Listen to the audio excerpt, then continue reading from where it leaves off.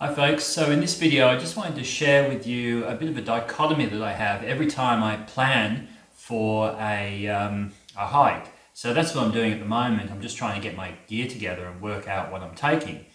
But I'm a hammock camper. I like to camp in a hammock because of the comfort and a whole range of other factors. It gets me up off the ground, away from the insects, all sorts of different things. But you can't always take a hammock. Sometimes there are places where you have fixed campsites where you have to camp at a particular spot, and maybe that spot doesn't have trees or any other structure that you can hang from. Perhaps you might be in an area which is in high altitude and there might not be many trees around or any trees around. So it's always a conundrum. Do I take the hammock, or do I take a tent, or do I try and do something that's going to work for both? So I've tried to illustrate that here with the layout of my gear. So starting with stuff that I'm definitely going to take, working through, and then I go down two different pathways. The hammock path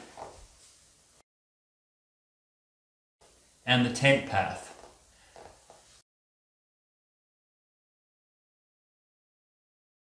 And I'm just going to talk through the gear that I've got here, what I'm planning on taking, and then maybe concentrate a little bit more on the choice between either a hammock or a tent. Okay, so let's go through my basic gear very quickly. So obviously I've got some shoes. Those are Ultra Lone Peaks, but I also wear the Ultra Superiors. I've worn Superiors a lot more than I have the Lone Peaks. Those are all new. I've got my leggings or compression pants. I've got my socks, which are in G socks. I've got some running shorts. The shirt I've got there is a full-length merino wool shirt, so that's what I'm trying out. I might do a separate video on that sort of base layer thing.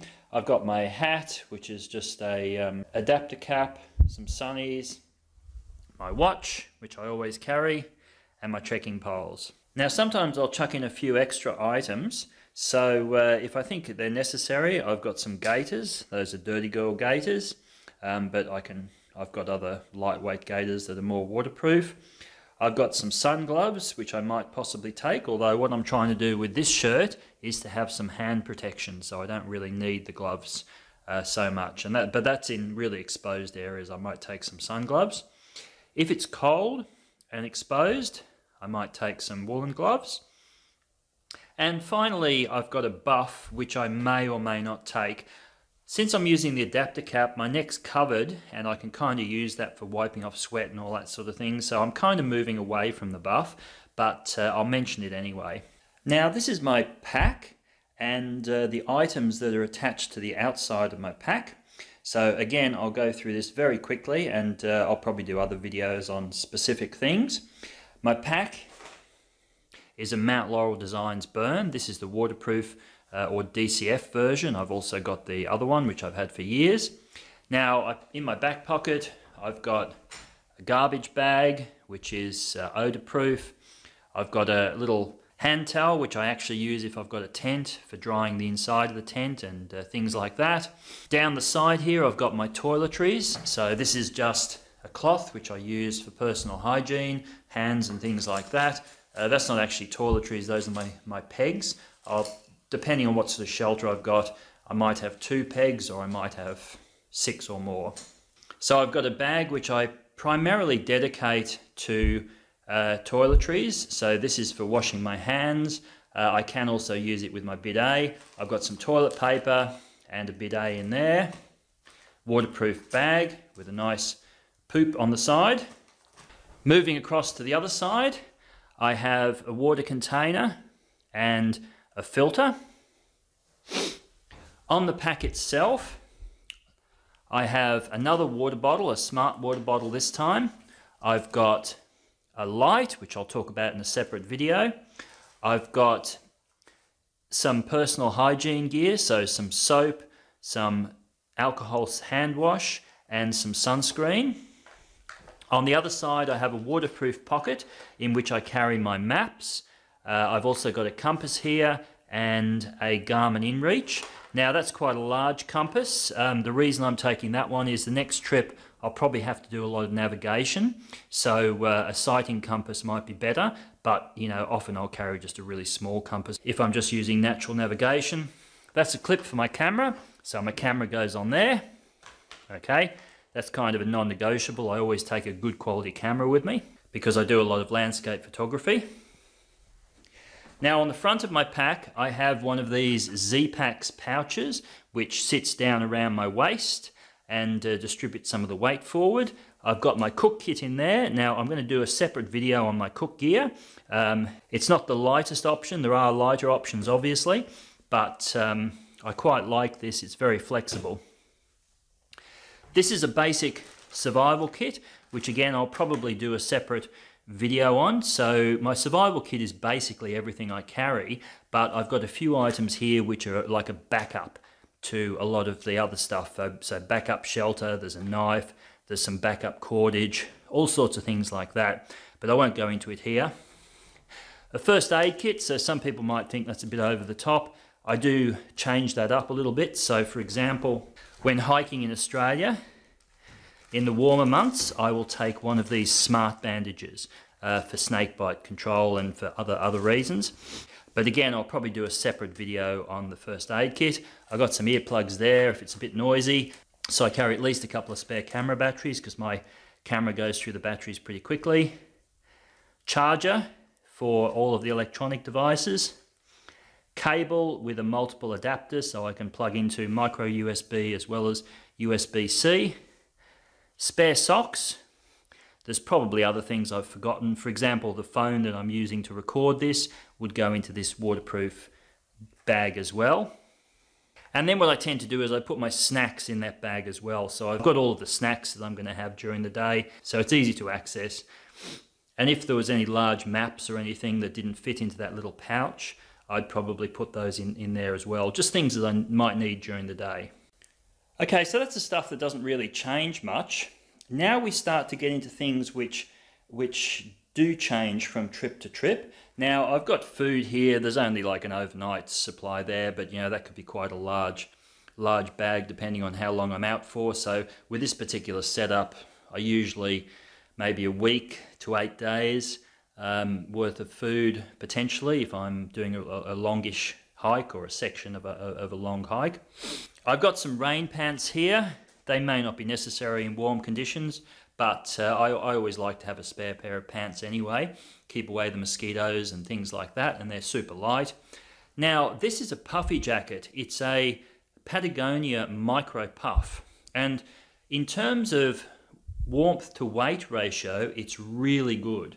It's a really warm jacket, and this is where things start to get a little bit complicated because there are other options that I've been looking at. In fact, I'm going to do a separate video where I look at several different types of synthetic mid layers and just compare and contrast them. Now, the reason I've put this nano puff in for this particular trip is that I'm probably going to be using my hammock, and I may not have an outer layer as I would if I was using a tent. So I might actually be using a poncho instead of a waterproof jacket. If I do that, then I need something that gives me some wind protection if I'm looking for warmth. So that's what this jacket will do. It will actually keep the wind off. Whereas if you look at some of these other jackets, which I might put in on different trips, so this is a Kauai Peloton, and here's a MacPack Nitro. These are super light, so they're actually lighter than the Nano Puff. But you need something over the top of them for wind protection. If I don't think that the Nano Puff is going to be enough, I might have a mid layer and take one of these, probably the MacPack Nitro. But if it was warm enough, I would probably just take something like the Peloton instead of the Nano Puff. Now the final thing I wanted to mention, again, I wouldn't take this unless it was absolutely necessary, but I've got some socks here, some waterproof socks, so if there was going to be snow, I would wear these underneath my shoes. I've also got some waterproof gloves. These are just laundry gloves, but they're great for the snow with a bit of thermal insulation underneath them. And I've got some long pants here, which I might need if it was a cold trip. So the next thing I've got here is my sleeping quilt. And this is pretty simple. This is a -5 quilt from Z-Packs. It works with my hammock or it works with my ground shelter, so I don't need to make any particular decisions here. However, I have recently bought a synthetic quilt which has a different temperature rating, so it's for warmer conditions. It's a similar weight to this, but I'd consider taking that as an alternative if the nighttime temperatures were warm enough, and also if I was a little bit concerned about moisture. So if I was concerned about my quilt getting damp over time, then I'd probably go for the synthetic quilt if the temperature rating allowed it. Or alternatively, what I could do is I could put that quilt over the top of this one for more extreme conditions. So this would get me down to -5 in theory, but if it was getting that cold, I may well take the second quilt to go over the top of it. But again, that would change a lot of the other elements of the planning. The final thing I'll mention is I generally always wear something to bed, basically to protect my quilt, but also to give me a little bit of warmth and give me a second set of clothes, because normally I would only have one set of clothes, the actual clothes that I hike in. So I carry merino wool, base layer, pants and shirt. And I usually have a pair of warm socks as well. If it was really warm, I wouldn't bother, but it is nice to have a bit of warmth there because my feet do tend to get cold, particularly in the hammock. Okay, so that's the easy part. Most of that stuff I've shown you so far, I would take on every trip with just a few modifications, as I've mentioned. You know, I might wear a little bit, take a bit more warm gear if it was cold. I might take a little bit less if it was warm conditions and so forth. Just logical and the sort of thing most people would consider. However, when I start thinking about what type of shelter to use, that's when things become a little bit more complicated. Now let's go down the simple path to start with.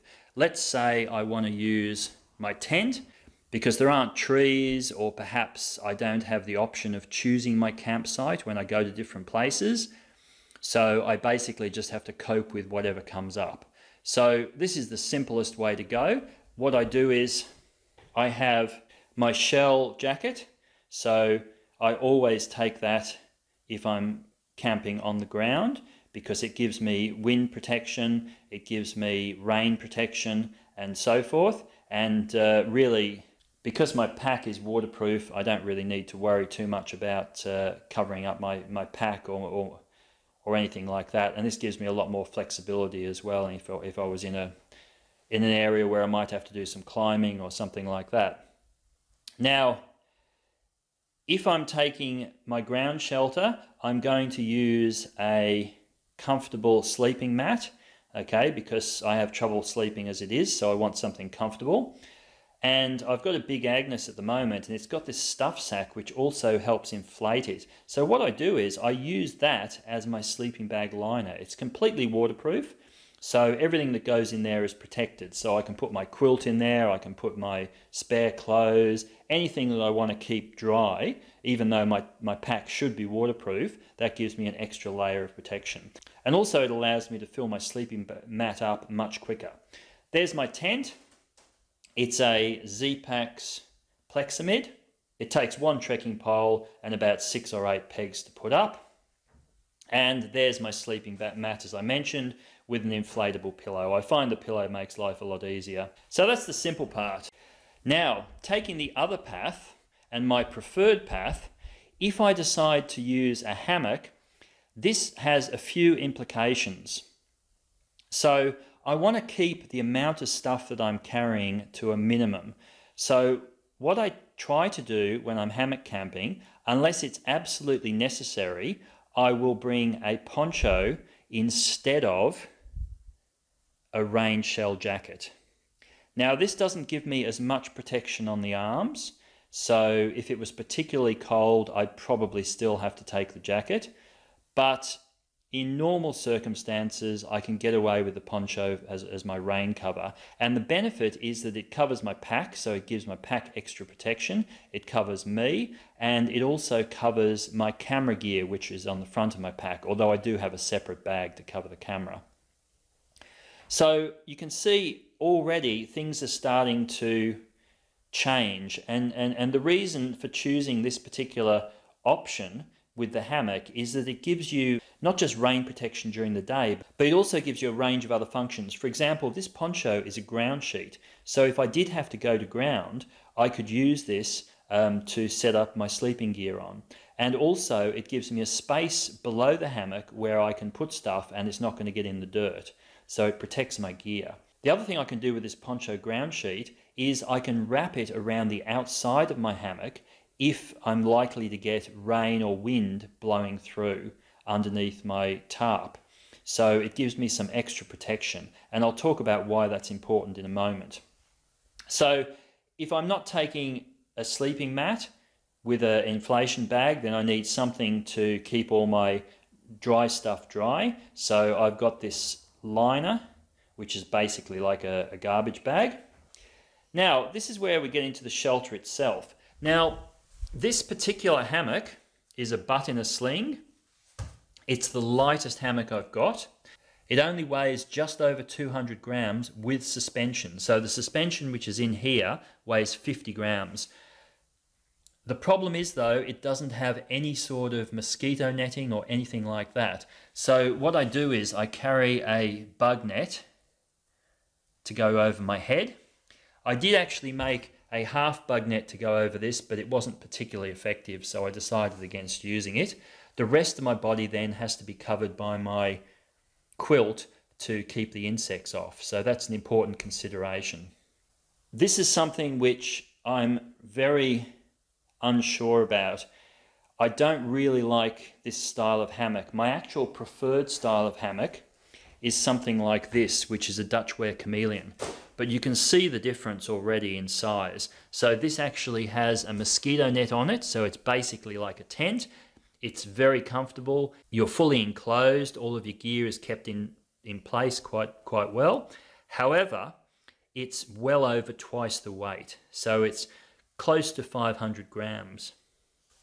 So although it's fantastic to use, it's very heavy. So I'm trying to go for the lightest possible by taking a netless hammock.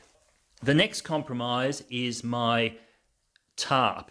This is a diamond tarp made of DCS fabric. It's from Mount Laurel Designs. It's fantastic. It's the best DCF tarp that I've had so far. However, it has fairly minimal coverage. And that's where this ground sheet poncho, which I didn't mention is actually from Z-Packs, that's where that comes in.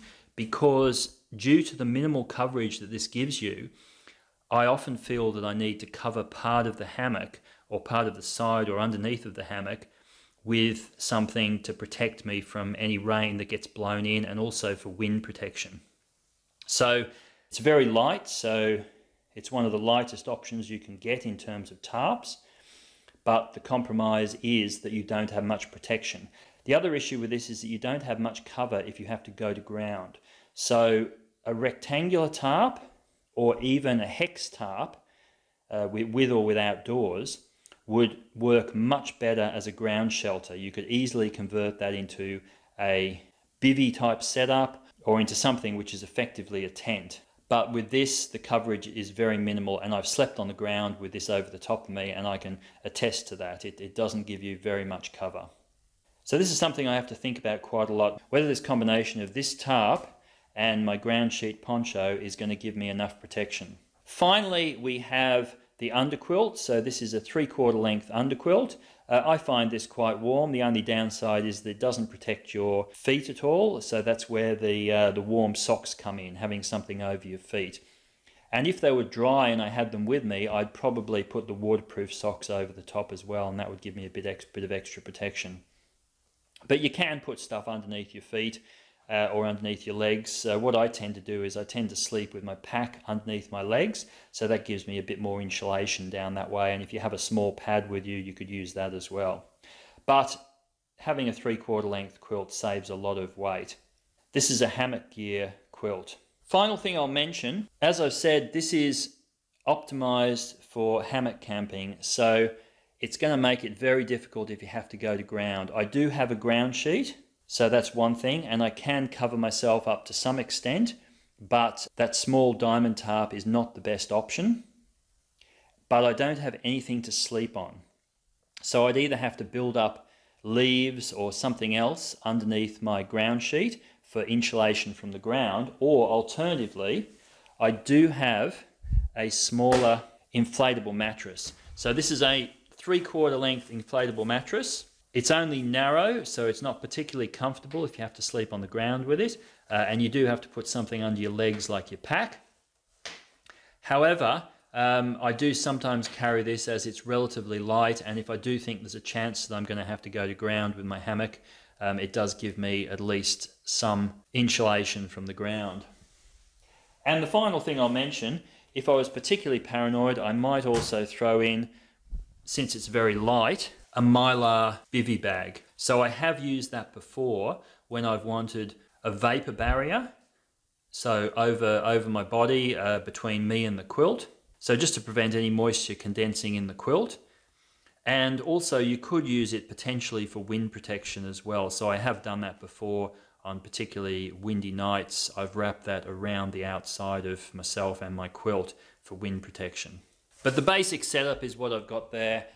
So this hasn't been a comprehensive video, but it does hopefully give you a bit of an idea of some of the compromises you've got to think of when you choose between hammock and ground camping, and how complicated it is if you want to be able to go to ground with your hammock setup. And this is something that I'm still struggling with and still working on. I keep trying all sorts of different ideas, and I think it's something for a separate video. So after everything I've said, you might be asking yourself, why not just go with a tent? It sounds so much more complicated trying to use a hammock. What if there are no trees? What if you just have to camp in a particular spot and there's nowhere you can put up the hammock? What if you're actually banned from using hammocks, which sometimes happens? Well, I would say that I think it is still worth it trying to hammock camp if possible. And there's a number of reasons for this.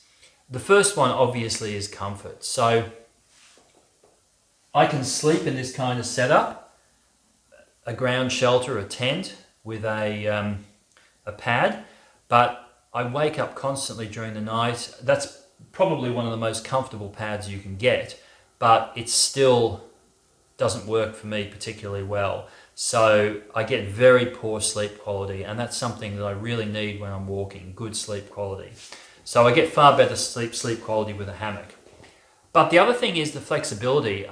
With a ground shelter, you need a space where you can actually set up the tent, and it needs to be fairly flat. Now, this isn't a huge tent, but it still has a reasonable footprint. So that's absolutely necessary, and the tent can also be damaged quite easily because you're putting it on the ground. It gets wet, it gets dirty, there are insects and all sorts of other things. Obviously you're protected from those, but you're still getting in and out of the tent and, you know, introducing dirt and that way. With longer hikes in particular, what I find is that you don't have those restrictions with a hammock. So you can pretty much stop wherever you want to as long as there's trees. So in something like a through hike, for example, I can keep walking pretty much until it starts to get dark, and then I can set up and just go straight to bed or have something to eat and go to bed with a hammock. Whereas with a tent, I'm kind of confined to specific campsites or areas that have enough space to set up the tent. So I think that a hammock gives you a lot more flexibility in that sense.